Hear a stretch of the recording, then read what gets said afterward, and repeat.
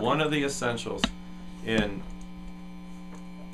playing the lap steel properly is being able to master the bar. And this is the bar.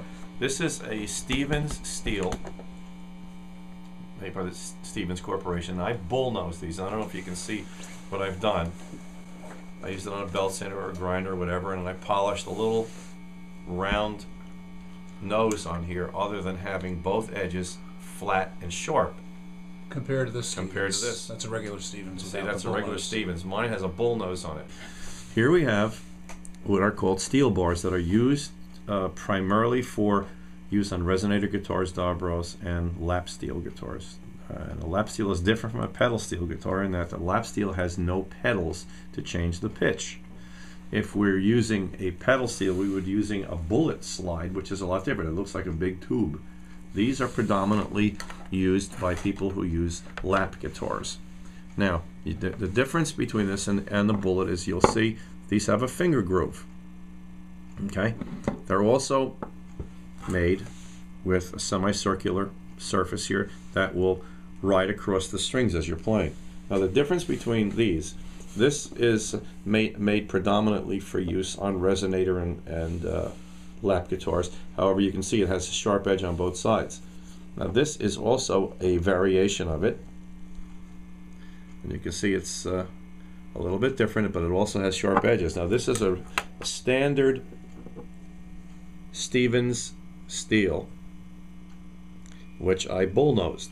Bullnosing, which means that I put some tape on it. I used a belt sander and a grinder. I put a little bit of a round edge on it, and I polished it on the buffer so that there weren't any scratches, because the scratches will catch on the strings. And it helps me to glide across the strings a lot better. Now, there are copies of this being made today by various slide bar manufacturers. They are making them with a little bit of a rounded edge, okay? And it helps you to glide across the strings a lot better, because the round edge, okay, doesn't catch in the strings. The sharp edge, on the other hand, it catches. You have to use a lot more control using the sharp edge bar than you would with one with a bull nose.